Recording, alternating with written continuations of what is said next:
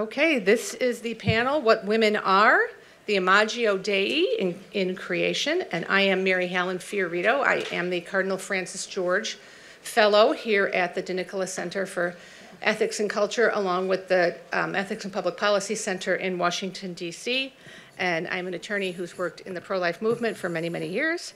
And it is my pleasure to introduce the three women that you have before you today, all of whom have incredibly impressive experience and education in the particular issue that we're going to be discussing. So our first speaker this morning will be Erika Bachiochi, who is a fellow at the Ethics and Public Policy Center and a senior fellow at the Abigail Adams Institute. She is an attorney and a mother and has her newest book, The Rights of Women, Reclaiming a Lost Vision, was published by Notre Dame Press here in 2021 and has received great critical acclaim even from some of our opponents. So we will begin with Ms. Bachiochi. Thank you.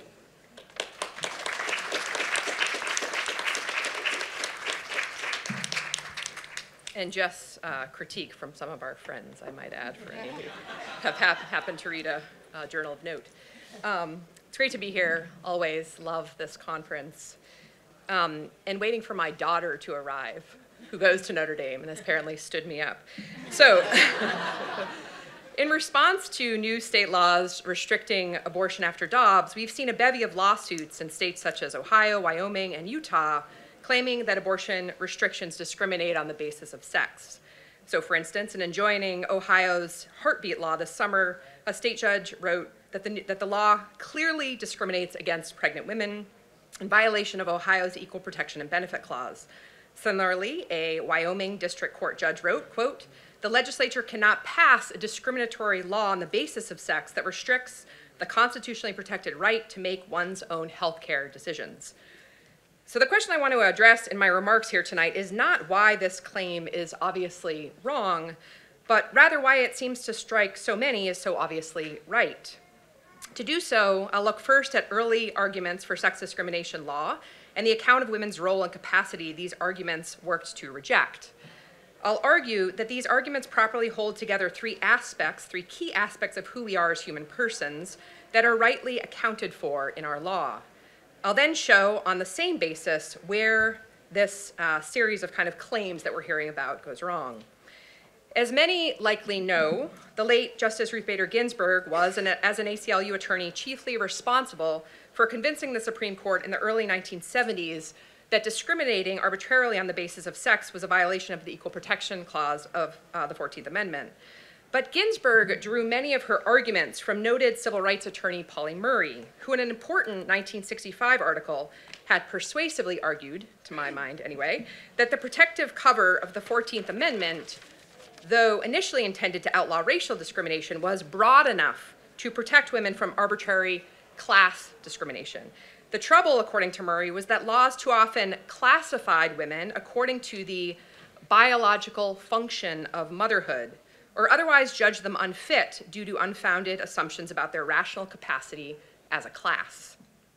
One need not dig very deeply into US legal history to find illustrations of laws that restricted women as a class from participating in public-minded activities due to their biological function and accompanying unfitness. The most notorious, perhaps, is the 1872 case Bradwell v. Illinois, which upheld a state statute prohibiting married women from practicing law. In Bradwell, Justice Bradley wrote for the court, quote, "The natural and proper timidity and delicacy which belongs to the female sex evidently unfits it for many of the occupations of civil life. The constitution of the family organization, which is founded in the divine ordinance as well as in the nature of things, indicates that the domestic sphere is that which properly belongs to the domains and functions of womanhood. The biological function of motherhood, the functions of womanhood, reproductive function. This phrase and its variations was employed in the law until the 1970s in a fashion that often served to disparage women's rational capacity and or curtailed women's participation in public life. But of course, this idea of a woman's role as being determined by her biological function was not unique to American law. Indeed, it is a very old idea with an impressive Aristotelian pedigree. For Aristotle, of course, defined a thing's excellence, Aristotle defined a thing's excellence by its function. Just as the excellence of an eye is found in it operating well according to its seeing function, and the excellence of a lyre player in playing the lyre well, so too the excellence of the human being qua human being, Aristotle tells us in Book 1 of the Ethics, is that he live in accord with his highest rational function. A thing's function then is synonymous with a thing's purpose. Its perfection is found in carrying out that function or purpose perfectly. For the human being, this means a life lived in accord with virtue. We are telic beings, properly oriented to our highest end. So far, so good, or I would say so great. But even if, for Aristotle, both men and women are human, and so basically rational, and therefore both designed to live virtuous lives, men and women differ fundamentally on the basis of their reproductive or biological function. It is, of course, precisely this function that differentiates the sexes. And this difference makes all the difference for Aristotle. Woman's childbearing function determines her distinctive domestic role, which determines how she is perfected in virtue. This gendered division and diversity of functions and gift in the household, Aristotle writes in the Ethics, is for the common good of both the household and ultimately of the city. And so while men are meant to practice virtue and so find perfection both inside and outside the household, women reach their perfection only inside the household. Since women are rational insofar as they are human, they can achieve a kind of feminine excellence in their sphere. But women's rational capacity, Aristotle also seems to imply, is somewhat deficient. And so for their own good and the good of the household and of the city, women should be ruled by men, just as the rational soul rules and orders the body. And thus, women lack both the capacity and the leisure to take part in the public deliberations of the city. Now, there's much, in my view, to commend Aristotle's rich discussion of the deeply interdependent and politically essential household, not the least of which is his view of the spousal relationship as a potentially virtuous friendship. My limited point here is that 2,000 years, but very little in the way of substance, separates Aristotle's account of women's distinctive function from Justice Bradley's in 1872. You'll remember Bradley wrote, "In the nature of things, the domestic sphere is that which belongs properly to the domain and functions of womanhood." Both accounts circumscribe women's place and accord with her reproductive function, and also perhaps to this kind of deficient reasoning capacity that seems to accompany it. And this account is, of course, what Murray and Ginsburg reject, though I don't think they had Aristotle in mind at that point, but maybe. Their basic argument, remember, is that women as a class ought not be defined or restricted from pursuits according to their reproductive function or the assumption of limited rational capacity. Indeed, they argued that there's no rational reason that women, simply because they have the capacity to be mothers, cannot be lawyers, or in the first Supreme Court decision to rule such restrictions arbitrary, administrators of estates. But then Murray and Ginsburg take their argument a step further still, maintaining that the law ought not assume that the traditionally feminine caregiving function or role is tied exclusively to womanhood or motherhood. Rather, they argue, and I think persuasively, that the caregiving function is the responsibility of the family or household as a whole, one that should be legally and culturally protected as such. And so as Murray articulated her position in 1865, the court ought to distinguish between those laws and policies that are genuinely and licitly protective of familial functions as a whole and the childbearing functions of women from those that unjustly discriminate against women as individuals. This all seems to me to be a very good and necessary correction of the Aristotle-Bradley account, for it properly holds together the three basic aspects of human personhood that I think are rightly accounted for in our law. We are human and thereby rational, we are embodied and thereby male and female, and we are individuals who each instantiate our own particular way of being a male or female human in the world. Or as my friend James Mumford said in the last session, we are each someone. But if Murray arguably stopped there, Ginsburg certainly did not. She argued throughout her career that abortion rights were necessary for women's equal participation in civil, economic, and political life. In a word, to restrict abortion is to discriminate against women. So why is Ginsburg's argument so compelling, and why does Ginsburg's argument go wrong? Well, I think in three ways. each having to do with these three aspects of personhood that we ought to hold together if we are to offer an account of law that is in keeping with who we are as human beings. So first, if Aristotle erred, I think, in overemphasizing our sexually distinctive bodies in a way that undermined the common rational capacities of men and women, Ginsburg erred in underestimating the asymmetrical consequences of sex and the costs of doing so. Indeed, Ginsburg's first error is not unlike that of Aristotle's own teacher, Plato. For in the Republic, Plato's Socrates seems to affirm the social equality of the sexes, but only by abstracting nearly entirely from their sex. Like dogs, Socrates asserts, male humans mount and are, of course, physically stronger, while females bear the offspring. But apart from these basic biological differences, sex is said in the Republic to be entirely superficial, akin to the differences between bald and long-haired men. Guardian women should thus be afforded work according to their talents, as men are, just as anti-discrimination law requires today. But to achieve this kind of parity of position, these elite women will need, Plato Socrates tells his interlocutors, quote, an easygoing kind of childbearing. Therein, elite women, held in common with mates selected for best breeding, will have their children quickly swept away from them and cared for by the lower classes, whose own children may have been sacrificed, quote, if the flock is going to be of the most eminent quality.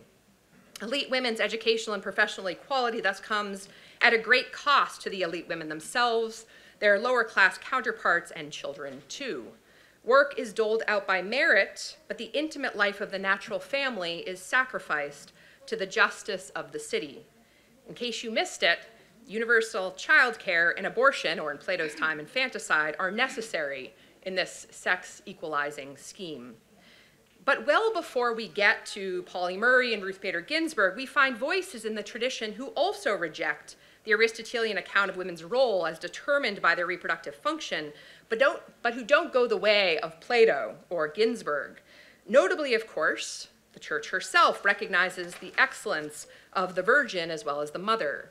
But thinkers like, for instance, Christine de Pizan in the early 15th century, Mary Wollstonecraft in the late 18th century, Edith Stein and Dorothy Sayers in the mid-20th century, all recognized the great good of women's childbearing function and of maternity too, but also understood that women were individual persons with a common rational capacity to men.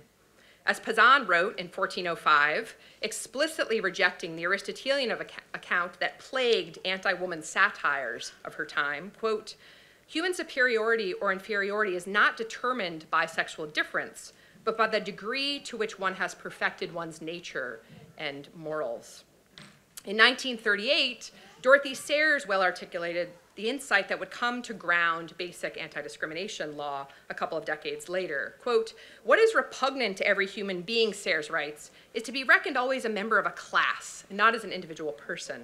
A certain amount of classification is, of course, necessary, she says, for practical purposes, but then she asks, why should women not want to know about Aristotle? The answer is simply, what women as a class want is irrelevant. I want to know about Aristotle, and nothing in my shape or bodily functions need prevent me from knowing about him. So Pizan and Sayers and Wollstonecraft and Stein, like Pauli Murray in the mid-1960s, hold these three aspects together: human, male-female, individual. Ginsburg, in her effort, for instance, to trade Mother's Day and Father's Day for Parents' Day, not so much. But Ginsburg makes a second error, this time concerning what it is to be human. In rightfully, if implicitly rejecting Aristotle's account of reproductive function as determinative of a woman's role, Ginsburg erroneously takes on a modern, mechanistic view of the body and its functions in relation to the person as a whole. To the Cartesian mind, the body's machinery and various functions are but tools the individual employs and controls according to his or her will. Of course, the mid-20th century advent of relatively effective birth control seems to confirm the mechanistic view. No longer, quote, chained to her place through the maternal functions of her nature, as Margaret Sanger put it, women can and must, for Sanger, exert total control over their reproductive function. That function no longer defines them. They will define it. But even if one rightly rejects the way in which Aristotle seems to define women according to their reproductive function, the Sanger-Ginsburg modern account fundamentally overcorrects, undermining a proper Aristotelian understanding of the human person as a deep unity of sex, body, and rational soul. In unifying the person, our rational souls properly serve to govern and direct us to our virtuous end.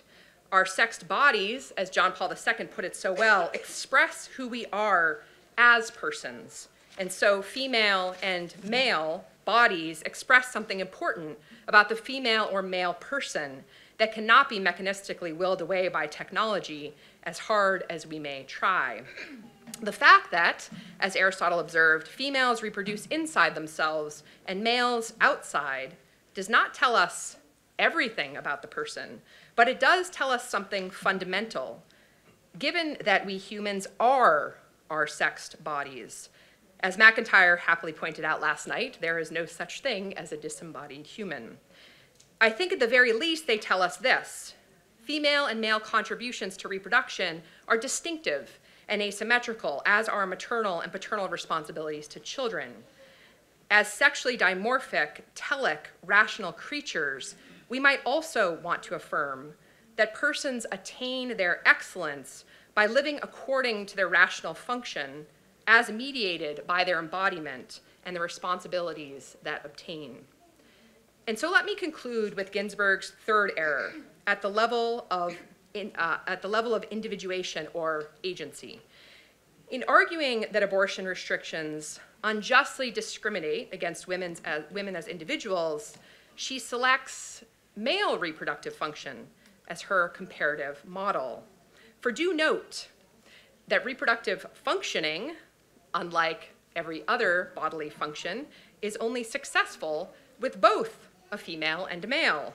Pregnancy is the result of the union of male and female reproductive function, not the woman's alone. To say that an expectant mother, just like an expectant father, owes duties of care to her unborn child such that she cannot legally end that child's life is only discriminatorily disparaging of women if one holds an a priori view that a woman's distinctive role in reproduction is itself disparaging of women. Law may have a more difficult time enforcing paternal duties, but we certainly don't allow fathers to end the lives of their unborn child when those duties are onerous or unchosen. Ginsburg suggests that anti-discrimination law ought to regard pregnancy as just like any other medical condition, though unique to women. Yes, pregnancy is unique to women the way that prostate cancer is unique to men, such that both the man and woman in these cases are equally entitled as agents of their own lives to make healthcare decisions about their uniquely sexed medical conditions. But of course, we can quite readily and rationally distinguish between the cancer removed from the man in surgery and the human child removed from its mother in an elective abortion. The first restores the man's health. The second intentionally ends the child's life. Of course, when a pregnancy gravely threatens a woman, her situation may warrant restorative surgery too. So happily, these three aspects of personhood, I've said, must be held together. Human, male, female, and individual are in fact held together in sex discrimination law today, even if it's totally under-theorized. In reviewing laws that differentiate on the basis of sex, the court takes a hard look, requiring that the state persuade the court that its reasons are not based in overbroad generalizations about women and men as a class, but rather grounded in real differences that actually exist between them. And this means that states may craft policies that, as Murray suggested in 1965, are protective of and advance both the family's function in caregiving and the woman's in childbearing. States can also, alas, restrict abortion without unjustly discriminating on the basis of sex. Thank you.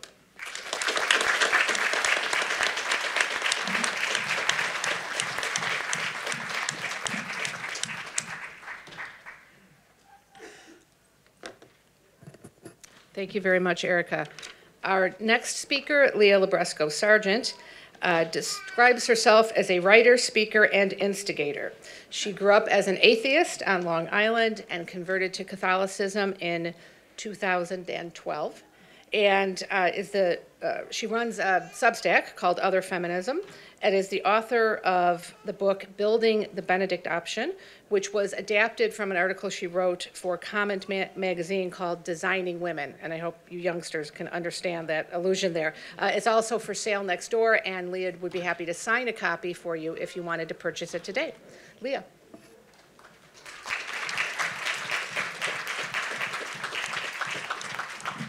All right, I'm going to begin by warning the people who are standing with their backs to the door that I have just received a text that my 9-month-old is up from her nap.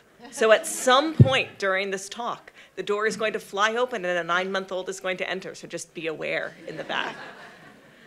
It's a pleasure to be here talking to all of you. I'm speaking on woman-annihilating transhumanism. And I want to start just by making the case to you all that although the most famous transhumanists are men, most frequently practicing transhumanists are women. This is the case if we look at transhumanism as the view that, the human body is in some sense insufficient, flawed, it could be a little better. But I think the main distinction here is that for a lot of the famous transhumanists, transhumanism is aspirational.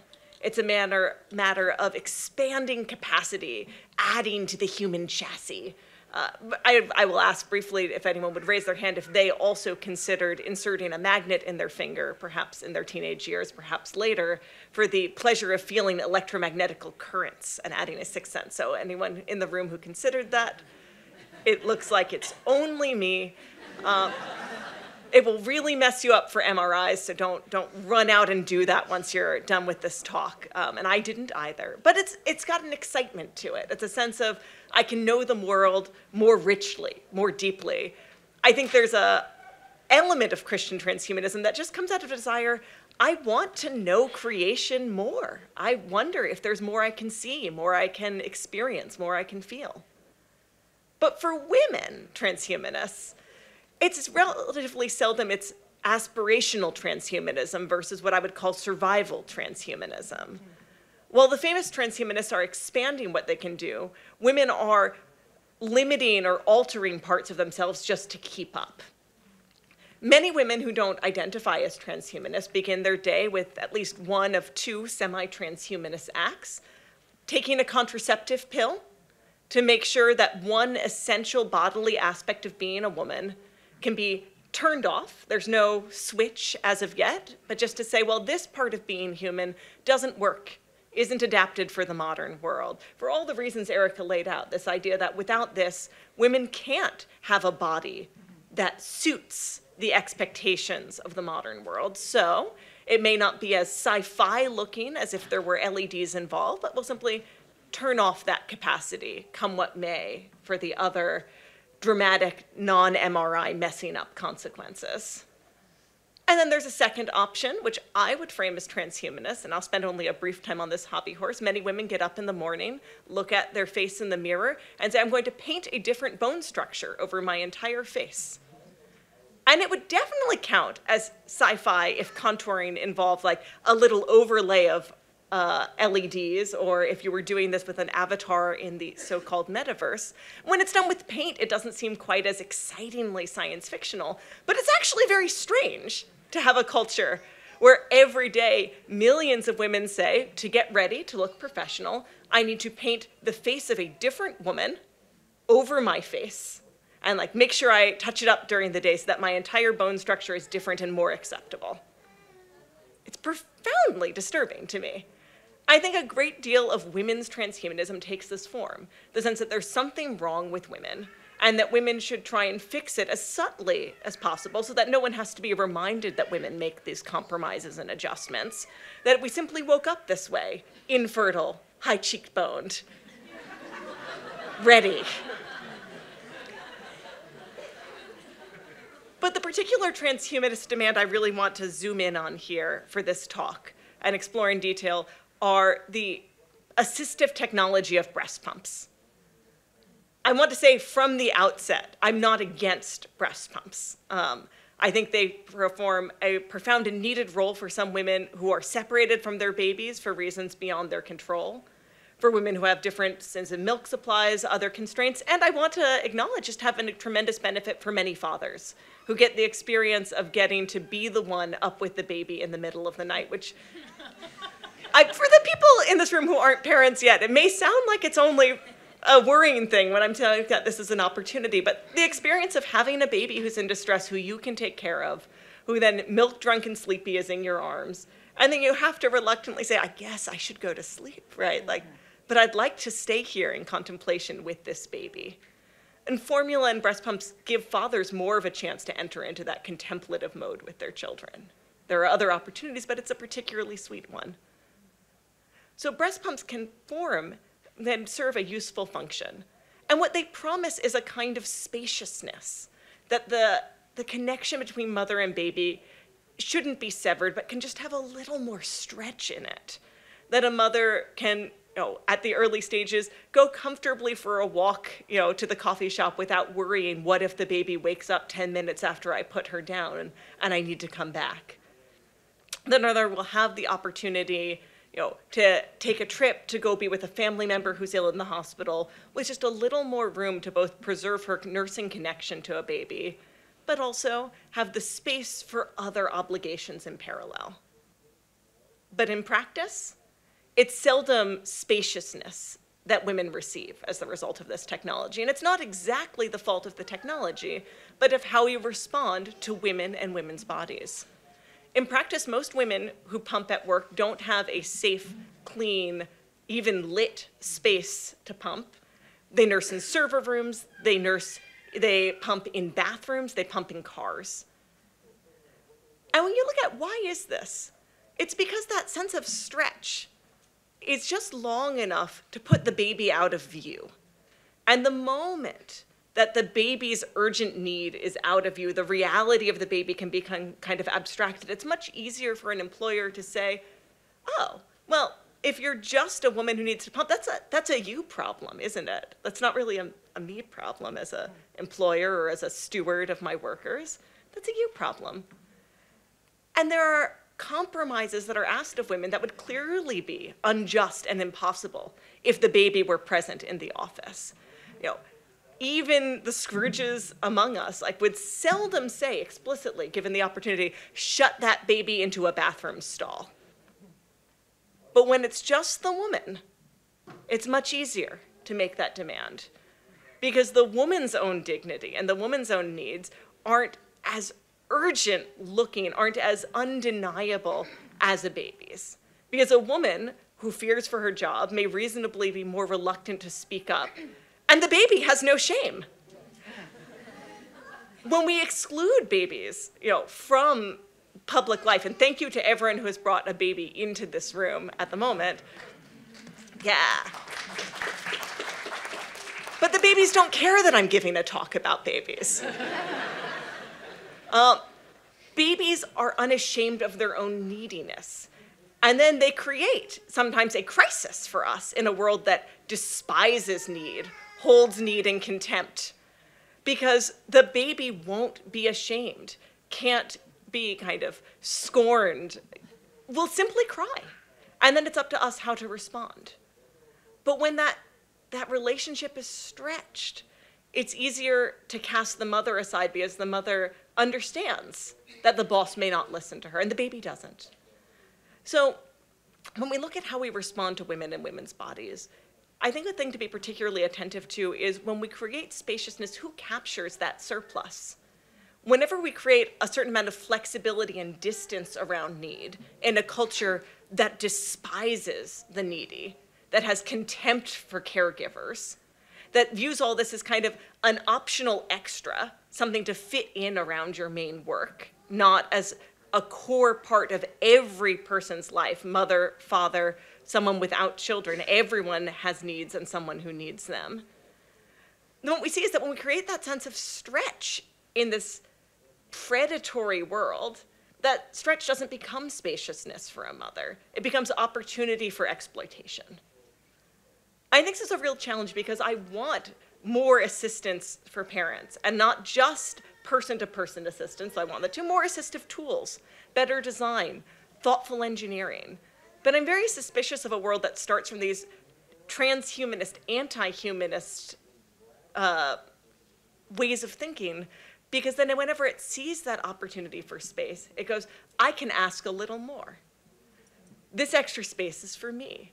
Oh, you can step away from your baby? Your baby's optional, right? You know, a breast pump is a way of giving the cry of a baby an off switch, of just saying, this is now something that you're making a choice to prioritize when you had the option to be farther away. In some ways, this is, in miniature, the same logic of once abortion is widespread, every baby is an affirmative choice, not just a simple, stark reality. And it becomes easier and easier to blame women for making the choice for life, rather than simply responding to the reality of a person.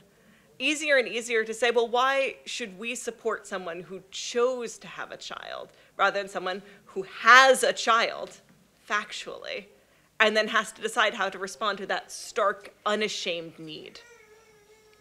And the last thing I really want to focus on in terms of the dangers of a certain kind of transhumanism, which is really an inhumane transhumanism now, not just an anti-woman transhumanism, one that endangers all of you men as well, is that in many ways, these tools to make life easier to navigate, to make us more interchangeable, to let us take the parts of us that are needed by others and say, I can get some distance. Don't worry, I can be interchangeable with someone who's not needed most of the time. They're not just a way of taking us away from our relational connection to others. They're a way of taking us away from contemplation. Because nursing, as opposed to using a pump, is a relatively totalizing activity. I get distracted sometimes, or sometimes I'm like, oh, I'll do a little reading. And then my daughter will yank really hard on my reinforced necklace so that she doesn't break it, she just chokes me, which is cheaper. But there's a real sense to which once there's the reality of another person, I can be distracted, but there will always be the call back to contemplation, back to full attentiveness. But many of the tools we have to help us be better workers rather than better humans are about removing contemplation from our various duties, making it easier to multitask, making it easier to step away on demand, making it easier to place our relationships to others into the time slots and places that work for the world around us, rather than what would be asked for from our friends, from our families, from our neighbors, if our neighbors and family and friends were as unashamed of needing us and as wholehearted and unembarrassed by their love as a baby is. And so it's that withdrawal from contemplation that I'm most suspicious of. I want to leave you with the kind of a sense of how to become suspicious of these invitations, both so that you can push back individually, but so that when you see someone else in your life who's being given this opportunity for a spaciousness that you know is going to be taken from them by someone else, that you can stand in that gap and try and preserve a spaciousness that can be there for them and their baby, them and the relative they're visiting in the hospital, them and their friend who has the flu, them and their neighbor who's just a little overwhelmed this week. How to preserve that sense of spaciousness for each other, an unhurried time that can really have contemplation enter. So I want to give you what I love from Alan Jacobs as his diagnosis of what he calls Gnostic capitalism, so you know what to see and how to call it out. He says Gnostic capitalism has three basic axioms. A person is essentially a mind that happens, accidentally, to inhabit a body. That mind rightfully has absolute power over its body. That is, in relationship to the mind, the body has no rights. Remedies for what the mind believes to be deficiencies of the body are purchasable in the marketplace. Now, Alan Jacobs was talking about primarily the transhumanist ideology of transgenderism. But I think what he's diagnosing is very widespread, and I would guess turns up those little assumptions in various ways in the lives of every person here, even as you hold to other truths about the dignity of the body elsewhere. Because that idea that the body has no rights over the mind, that whenever there's a clash, that our duty isn't to listen to the body and figure out what it needs to flourish, what we need for us as bodies to flourish, but to think, okay, I'm so exhausted, I'm having trouble sleeping. Like, what is the drug that will fix the problem of not sleeping? What is the exact, range of nootropics I should take to give myself the mental spaciousness that sleep or refreshment of leisure with friends would give me? What is the messaging app that can substitute for having a lively neighborhood where when I walk, I see people? That we keep trying to sate our most basic needs by saying, there must be something I can buy or something I can fix about myself so that this need won't be as totalizing, so that I won't have that baby-like feeling of wanting to cry out to be human, to have my human needs met in a human way. Where should I shop instead to fix what's wrong with me of being too human for an inhumane world? Women feel this pressure most sharply because babies are so unwelcome in our world, because women's fertility is viewed as a destabilizing threat to a world that thinks men and women can only be equal if we're entirely interchangeable. But everyone in this room is nipped in some small way by this demand.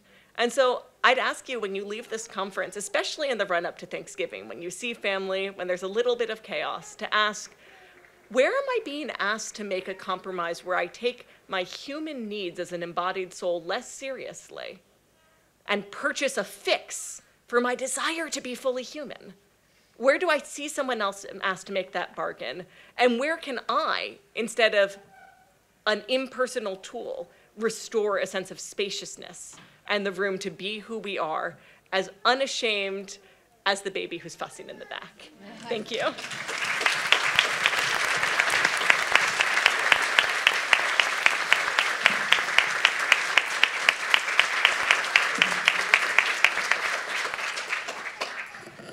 Thank you, Leah. That was really beautiful. Now we are going to round out our panel by hearing from Pia di Solenni, who is an STD theologian. She's an ethicist and a cultural analyst. She was the principal founder of the Global Institute of Church Management, and prior to that, she served as the chancellor for the Diocese of Orange, California, and a theological advisor to the bishop. Her work has appeared in various publications, including the Wall Street Journal, the Washington Post, National Catholic Reporter, really? Our Sunday Visitor, and National Review Online. We're not taping this, right? Oh, we are taping it. Oh.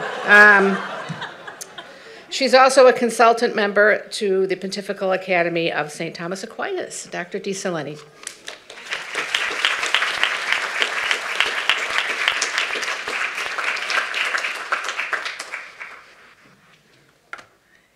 Good morning, almost afternoon.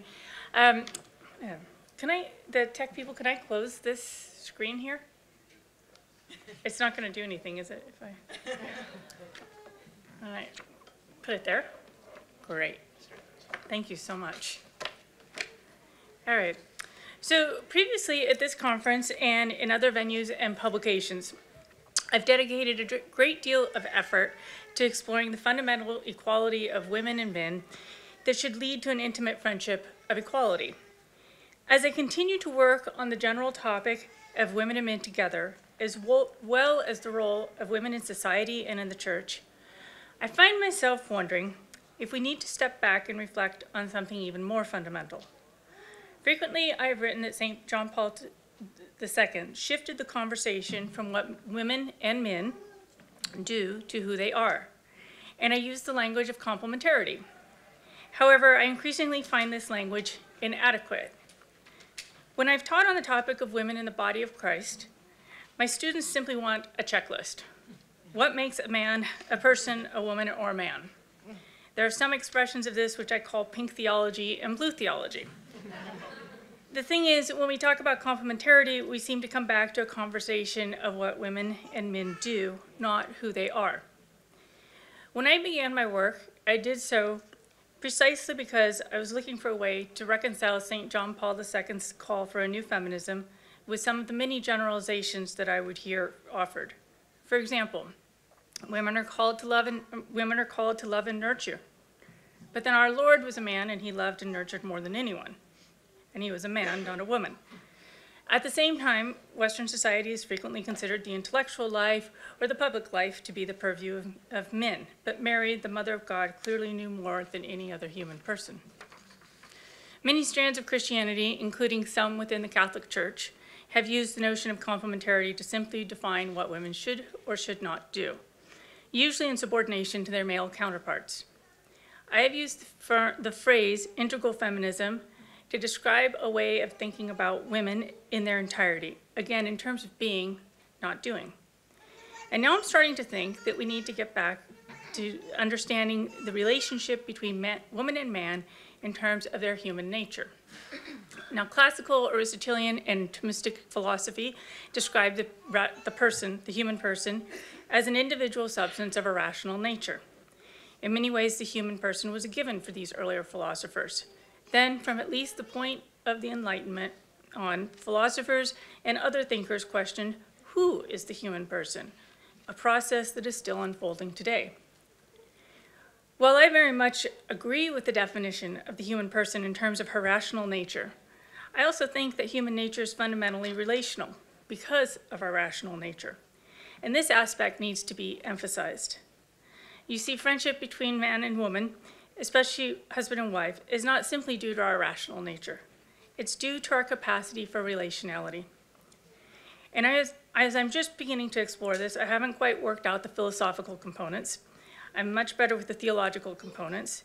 And with this talk today, I'd like to begin this exercise and very much welcome your feedback.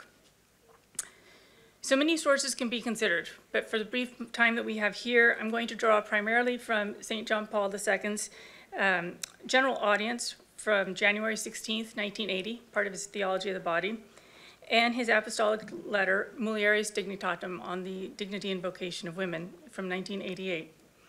I find that these two documents continue to reflect that the human person is relational by nature, and this is confirmed by a growing body of knowledge, whether it be anthropology, mental health and trauma, as well as many other areas of expertise. As I begin my discussions on the friendship between woman and man, I will start this discussion similarly with a quick review of the Genesis narrative of the creation of humanity. From Genesis 1 and 2, we know that God created woman and man both in his image and likeness, giving them a shared work to do together. Their differences existed before the fall, as did their shared work. John Paul II made an important, if obvious, distinction. The differences existed before the fall, before original sin. They are not the result of sin. The differences are created differences. The tensions between women and men are a result of sin. In other words, God didn't create us with the intention that we should be engaged in an unending battle of the sexes. In fact, if we look at the initial command, Genesis 1:28, which comes before the fall, again, God's plan is clear. Be fertile and multiply, fill the earth and subdue it. Have dominion over the fish of the sea, the birds of the air, and all the living things that crawl on the earth. In other words, God created woman and man in order that they could build up the kingdom of heaven through their progeny, something that we see manifested in every vocation, even after the fall. Often, the differences are confused with the tensions. So people think that if we eliminate the differences, we will eliminate the tensions. We've all experienced this lived experiment at some level, I believe, and most of us will probably agree that removing the differences has not led us back to a paradise of Eden. One could even make the case that women suffer in different ways, perhaps even more now than previously, but that is a topic for another paper or perhaps chapter in a future book, if I get to that point. When St. John Paul II examines these biblical passages, he talks about the original nuptial meaning of the body. And he writes, "The nakedness of our progenitors, interiorly free from shame, seems to bear witness to us, to this. It can be said that created by love, endowed in their being with masculinity and femininity, they are both naked, because they are free with the freedom of this gift." This freedom lies at the basis of the nuptial meaning of the body. The human body, with its sex and its masculinity and femininity, seen in the very mystery of creation, is not only a source of fruitfulness and procreation as in the whole natural order, it includes right from the beginning the nuptial attribute, that is, the capacity of expressing love. That love in which the person becomes a gift and by means of the gift fulfills the meaning of his being and existence. Quintessential theology of the body. St. John Paul II describes relationality, which he identified as the mutual gift of self in the general audience of the preceding week. I highlight relationality and mutual gift of self for many reasons. First, no system that denigrates either or both women and men can allow for mutuality or mutual gift of self. Both presuppose a fundamental equality, and as the canon lawyers who handle annulment cases know all too well, the capacity for relationality. In order for people to exist in authentic relationality, the fundamental equality of each must be a given, and they each must possess the raw materials to be capable to enter into relationships. St. John Paul II draws out this consideration of relationship, noting that Adam names himself only when he has someone that is his equal, namely woman. Before her creation, Adam can only name the animals. He cannot name himself. He cannot be in true relationship with the non-animals, and hence cannot name himself or know himself. It is only in the creation of woman and in relation to her that he is able to know himself. And this is, in other words, in order to know ourselves, we need others. The second Genesis creation narrative concludes, that is why a man leaves his father and mother and clings to his wife, and the two of them become one body. The man and his wife were both naked, yet they felt no shame. Biblical scholar Father Paul Mankowski comments on this verse, that while it has structural similarities to the stereotype expression of folk wisdom, its content runs emphatically contrary to that experience. He cites A.F.L. Benson, quote, in a Mediterranean Near Eastern world, the norm of marriage is and always has been a virological, not virological, arrangement in which the wife moves into the household of the husband's family. Mankowski notes how radical is Genesis 2:24 in light of long-standing cultural norms. And from this, he draws that the verse points to the coming into being of a new entity distinct from either of the constituent persons. 2, the fact that this entity is single, that it is not subject to recombination externally or internally. And 3, the fact that the entity is not an abstraction, but an organism, enfleshed and endowed with life. In other words, this is a radical break with any sort of local tradition, and in Mankowski's words, proffered as a universal truth. The biblical narrative seems to underscore the challenges of the marital union by suddenly shifting from this radical break with every existent cultural and religious narrative, one which is essential for humanity, to the changes of maintaining this union. Genesis chapter 3 starts right away with the temptation of the woman by the snake, the most cunning of the wild animals the Lord God had made. I just have a question about time. I thought I had till 11:45, 20 minutes. Yeah, you can take that. Okay, thanks. I got frightened by that card. I was going to start reading really fast. So, despite being in the Garden of Eden, which we generally understand to have been a paradise of sorts, there came to be unrest between Adam and Eve, prompted by the serpent who convinces them to eat of the fruit of the tree of knowledge. In other words, despite the perfection of their surroundings, despite the fact that they walked with God, they were open to breaking the one condition that was required to maintain this perfection. Biblical scholar Scott Hahn highlights the complexity of this scenario.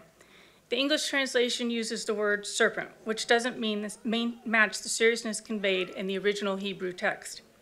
Tracing scripture references, it is clear that the serpent is in fact Satan, in the form of a deadly dragon.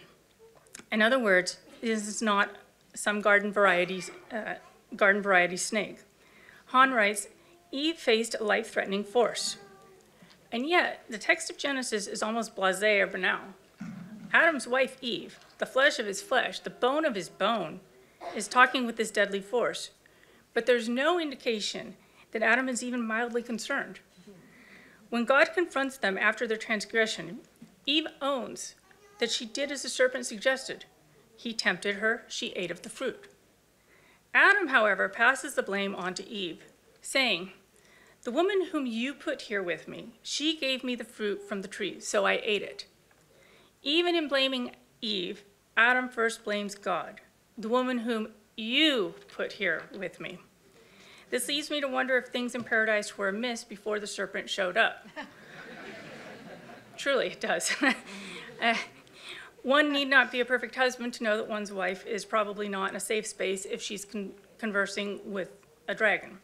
And of course, there are many legitimate ways of reading scripture that allow for a different read than the one that I am providing. Nevertheless, there's a definitive point at which we see the consensual rupture of the relationship between God and his first human creatures and between the creatures themselves. Now the battle of the sexes begins, and it centers on the ability to be in authentic relation. At this point, I'd like to turn briefly to mulieris dignitatem. It may seem an odd choice, but let me explain. When I first read the apostolic letter, I thought it was fine, but it took me a while. Many readings later, and this is why we read things over and over again, the classics, the same text looks radically different to me.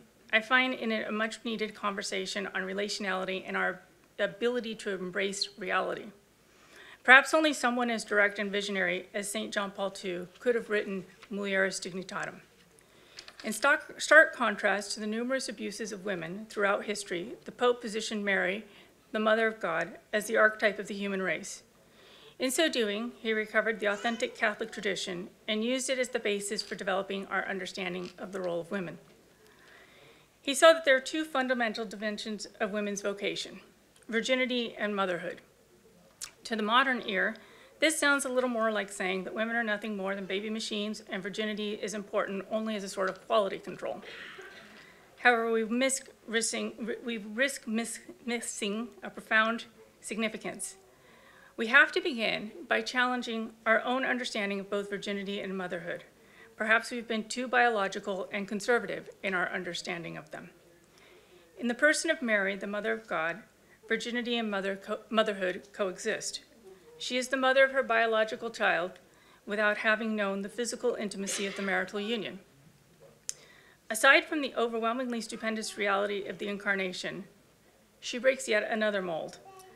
Up to this point, consecrated lifelong virginity was not celebrated by any culture, not even the Hebrew. In many ways, it would have seemed a waste, since a woman would not be assisting a man as his wife or in having children. There would be no visible fruit from her life, at least nothing compared to being a wife and mother. St. John Paul II's vision of motherhood moves beyond the strictly biological. It is a unique role. I think he's challenging our ideas of marriage because he understands the idea that biblical knowledge should be the perfection of marriage, that all married couples should strive for. A marriage in which spouses do not seek to dominate each other or manipulate each other, but are instead fully open to each other and able to perfect their union, a relationship. From the union of husband and wife, just keeping an eye on the time here. Motherhood goes beyond the biological and physiological realities. St. John Paul II explained further, motherhood is linked to the personal structure of the woman and the personal dimension of the gift. On the woman's part, this fact is linked in a special way to the sincere gift of self, the woman's readiness for the gift of self and her readiness to accept life. It's also worth noting that he repeatedly acknowledges that motherhood constitutes the most demanding part of parenthood. Those are his words, most demanding, even though both parents are essential. Somewhat controversially, he wrote that fatherhood depends in many ways on the mother because she experiences a more immediate and interior relationship than the father. To such a degree, he writes, the mother's contribution is decisive in laying the foundation for a new human personality. In other words, relationality. Nevertheless, the mother is dependent on the father, perhaps more so for their own marital union. And again, that's something to be developed in another work. At the same time that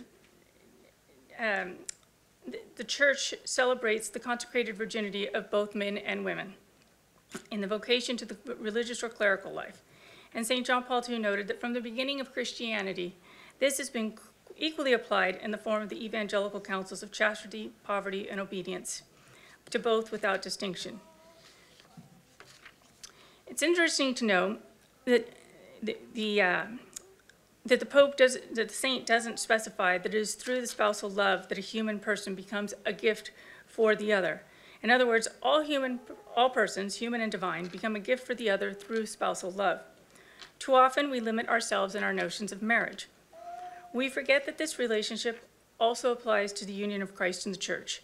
As we experience it among humans, it is only a shadow of the perfect reality lived between Christ and the church. Those who answer clerical or religious vocations forego marriage with another human person so that they can devote themselves to a unique spousal relationship with Christ and his church. Although they give up physical or biological parenthood, they live out their vocations as spiritual mothers and fathers to those various people who are entrusted to them. The titles, father and mother, that we use to address them point to the real spousal relationship to which these individuals have promised them, and in turn from which they derive responsibilities to others in their care. The spousal relationship between Christ and the church plays itself out most clearly in the Eucharist, where Christ the bridegroom gives himself completely to his bride, the church. St. John Paul II called it the sacrament of bridegroom and bride. Now, these considerations demonstrate how the Catholic Church, which has been endlessly maligned for its alleged treatment of women, offers a more holistic view of women, I would say the most holistic, one in which women are valued for who they are rather than for their various roles or accomplishments. In other words, simply for what they do. The distinction between being and doing is an important one as we proceed. Okay, we're good. St. John Paul II fundamentally believed that women are equal in dignity with men, and neither can exist without the other. The key to understanding the roles of women and men is to see them in relation.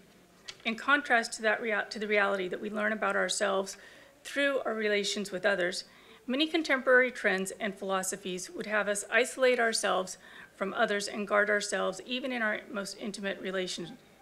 The end result, however, leaves us ignorant not only of others, but of ourselves, and perhaps this is one of the worst forms of loneliness when we do not know ourselves.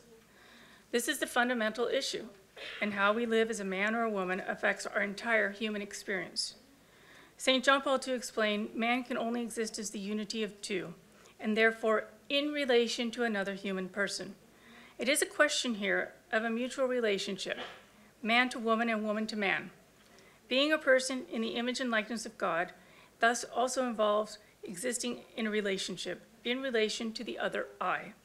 This is a prelude to the definitive self-revelation of the triune God, a living unity in the communion of the Father, Son, and Holy Spirit. In other words, not only do we need others to know ourselves, but the fundamental questions of our identity require the other.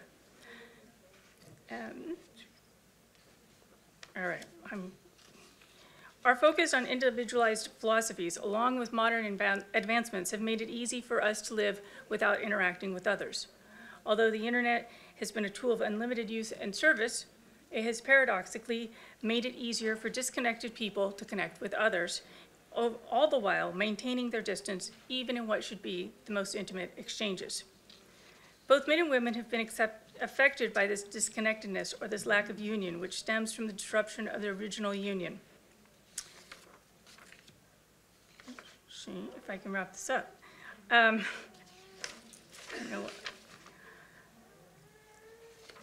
think to wrap this up and to be respectful to the panel, what I was struck by was just the importance of relationality, and that it starts fundamentally with women in Mulieris Dignitatem. It is women who expose the child to reality and to relationality. And men are obviously a necessary part of that, and these two parts have to be obviously working together. And at the end of the day, I think if we look around, we can see where relationality is not working. And it's where these relations between men and women are not working, including in our marriages, in our families.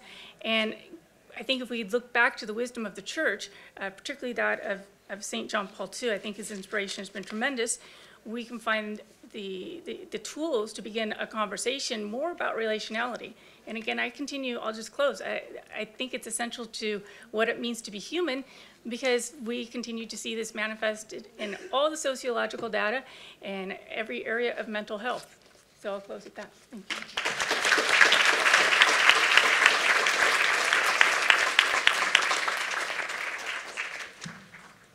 Well, thank you to all three of our panelists. You gave excellent information at a time when I think what women are is really being debated in our society. Of course, probably all of you have seen as the abortion debate has continued to be discussed since the Dobbs decision came down. You're frequently seeing the word women replaced by birthing people. The favorite headline that I saw, I think, was in the Seattle Times, which did a story on some of the changes that women had in their monthly cycles after receiving the COVID vaccine, where the story began, menstruators who are online began to notice. So after all we've done, right, since the days of Elizabeth Cady Stanton and Susan B. Anthony, we have been reduced to being called menstruators. So I am really grateful that this topic of what women are is being brought up this morning. So we'll open up the floor now to questions, and if you could please do me the favor of directing it to a particular panelist. Yes, Father. Hi, Father Michael Baggett. I teach in Rome. Thanks for the 3 great presentations. My question is directed to Leah's comments here on transhumanism. I've spent a number of years researching transhumanism, and last week I was at a conference and sharing some of my research. And I wasn't naming any names, but I was summarizing some of these more theoretical, philosophical figures, Nick Bostrom, Andrew Sandberg, Libresco, and so forth. And the woman I was speaking to very perceptively asked me, but are there women who are interested in this? Are there women who are involved in this? And so she also noted that she thought that women are particularly sensitive to our embodiment, to this corporality that's so often under attack. I find it ironic that as a priest I've spent more of my intellectual life defending corporality than spirituality. And so could you speak to that, I think, very correct intuition that women have a very strong sense of embodiment that could be a kind of response to any form of transhumanism, kind of light or theoretical? Absolutely.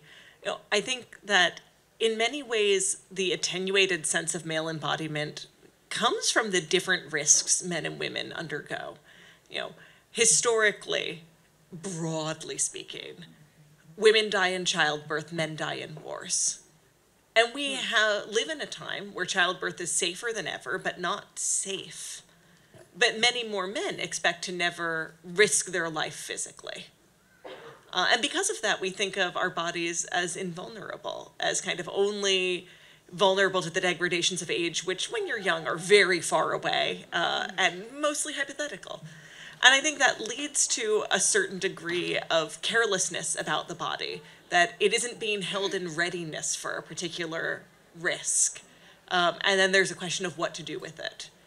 Now, I want to say one good thing about the male transhumanists and some of the people in that more experimental cycle, which is where I do see a salutary risk appetite from them, right?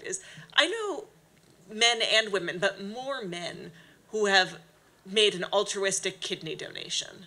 And that's where you're not donating for a particular recipient. You're donating because you can live with one kidney. The recovery is not as hard as you might expect. And they want to save lives, and that you can actually save a lot of lives. You can become part of a kidney chain where a lot of people who wanted to donate to a relative but who weren't compatible with one altruistic donor, you give to someone's father, that person's daughter gives to someone's brother, etc., and it kind of propagates on. And I looked into this and I thought, this isn't a risk I feel comfortable with because I think it will make my pregnancies more dangerous. So that's a place where I've seen men take on a different kind of bodily risk and think about, what is my body for? What is it worth risking for? But I think for the most part, many men don't face that as a question at all by default. Thank you. Helen Elvery.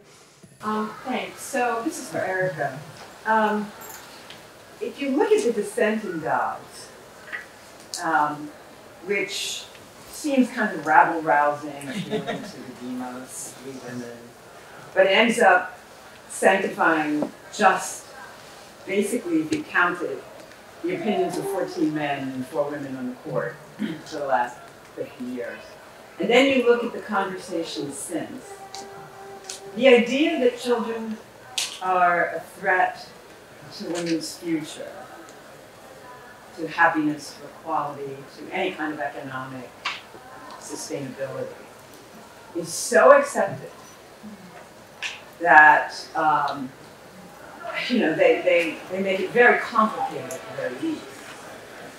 Do we see anything on the horizon? I'm thinking of the mention of the Benedict option, et cetera, but really anything, nascent as it might be, that can really put a threat to that? Is there hope, Helen? Is there hope? So thanks, first of all, for being here. I really enjoyed the presentations. It's funny, in reading The Dissent in Dobbs, I felt all my work was vindicated. Literally on the very first page, within like 4 lines, it says, women are autonomous beings. And that's sort of how then the statement of sort of autonomy, women as autonomous beings, moves through the entire dissent. And that's the frame in which they sort of order the entire analysis, very much obviously up and against the idea of all human beings as relational. So I actually mentioned this last year, but I'm going to just do it again, that I do think there is hope because of how far the trans sort of ideology has pushed the envelope, jumped the shark. I probably even used that same analogy last year, in that it's, I think, inspiring just kind of women of goodwill who, care about being a woman, especially those who have had children, and who call themselves feminists, care about sort of women's interests, to sort of rethink the whole enchilada. I mean, that's what I'm seeing a lot of. And even so, seeing it among, there's some sort of public figures one could mention, but the work of someone like a Mary Harrington or Louise Perry, who come out of sort of a pro-choice position, but have really started to sort of think because of how the trans ideology has eaten away at what it is to be woman and what it is to be human, very much so. I think that's right. But even in my conversations, always in private, with kind of leading pro-choice legal scholars who seem to be sort of, I think, wondering if the language that they entered the pro-choice movement of safe, legal, and rare, has now sort of swung so far as like abortion, literally when we talk about abortion as a sacrament of sort of the pro-choice movement, like they're kind of seeing like, wow, abortion seems to be a sacrament of our side, right? So I do think there's a way in which, now there's not to say that there's not a lot of people who have been so kind of disembodied, dehumanized in this whole thing, are so hurt and broken that it's hard to get back. But so, and then, kind of announcement of great crew to send this to is that Leah and I are both part of now a website that's going to be launched any minute called Fair Disputations to advance a sex realist feminism that involves people like Leah and I, Abigail Follies, who's here, but then also Louise Perry, Mary Harrington. It's kind of bringing together Nina Power, a Compact, others who are really want to push back against the way in which this kind of trans-humanist but trans way of thinking has really been, of course, most harmful to women. So I see lots of hope. Hopefully you all will come register for our Friday emails it's basically aggregating all the great writing that's already out there, and then we'll hope to publish original stuff, but it's out of the Wollstonecraft Project, and so be alerted, watch on Twitter, whatever. It'll be called Fair Disputations to advance a sex realist feminism out of the Wollstonecraft Project at the Abigail Adams Institute. And I want to add very briefly that I think it's important to be realistic. Like, a baby will never be trivial. And if we let the other side say that that's the price, that a baby could only be welcome if they won't disrupt anything about a woman or a man's life, that's never a bar we're going to clear, right? There were amici briefs that were about, well, we're women who had babies and our lives turned out okay. That's not persuasive to anyone. Yeah. Because babies carry real weight and costs, and the question is, why is that cost right to bear? And what do we need to do to soften that cost? But I think it's really important for the pro-life movement to say, babies do disrupt your life, as like any relationship that's central to your life will sometimes be an obstacle to other things you wanted. How do we share that burden? How do we support you through that burden? And how do we not add the additional burden of pretending that burden is light? Okay, I know I'm standing between you and lunch, so I will have to take one last question. Yes, ma'am. Hi, thank you all for your wonderful presentations. My question is for Pia. So John Paul II and this idea of mutual relation. So in the Catechism and in his writings, he's very emphatic that both being man and being woman is in the image of God, and that Eve is a helpmate to Adam, but Adam is also a helpmate to Eve. And of course, Thomas Aquinas gets this wrong. And so Actually, it doesn't. Okay, we can discuss that. The Dominicans in the back of the room are putting their hands in their heads back there. So I think that there's a tendency, sometimes when people talk about complementarity, they'll carry out the woman is being made for man, especially in motherhood, and then not deliver on the second side of that equation.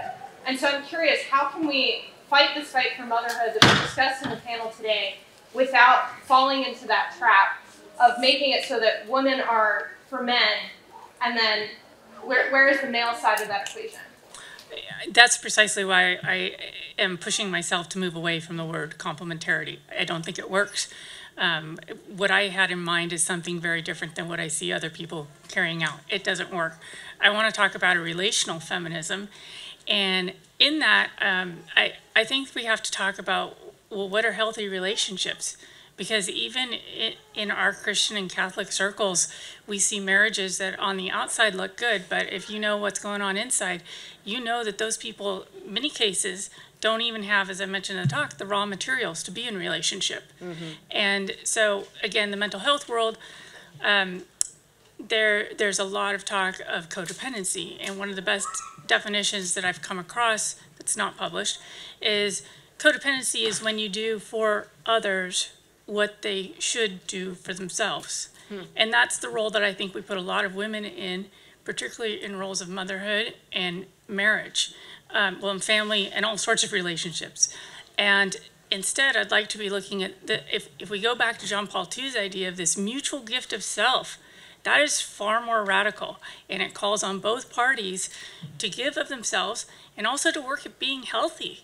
And being two healthy people. And I mean, I could spend all afternoon talking about what I think is wrong with marriage prep, et cetera, et cetera. But I just think that for myself, I'm shifting the conversation to relationality. And I think that needs to be, what is a healthy relationality? And it's not enough to say, you know, whatever, I go to, so-and-so goes to mass and prays the rosary, and they're really, must be a good person and must be capable of being married. I mean, I had one case where I was at a university, and somebody came up to me and told me about their plans for marriage, and I was so troubled. I mean, I've never done anything like this. I was so troubled that I actually found somebody at the university in leadership and contacted them and said, I don't think this person is ready psychologically to be getting married.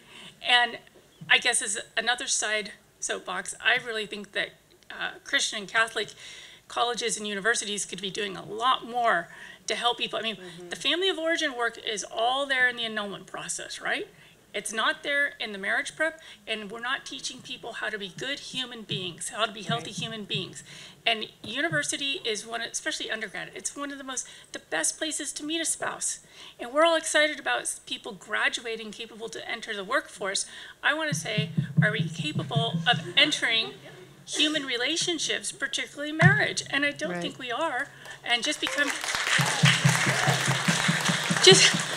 we come from quote-unquote Christian Catholic families, but we don't have the tools. And so that's, I mean, I guess maybe I should have led with that in my talk. But I wanted to get down to more of the philosophical and theological underpinnings, which is relationality, and it requires two equal, healthy human beings.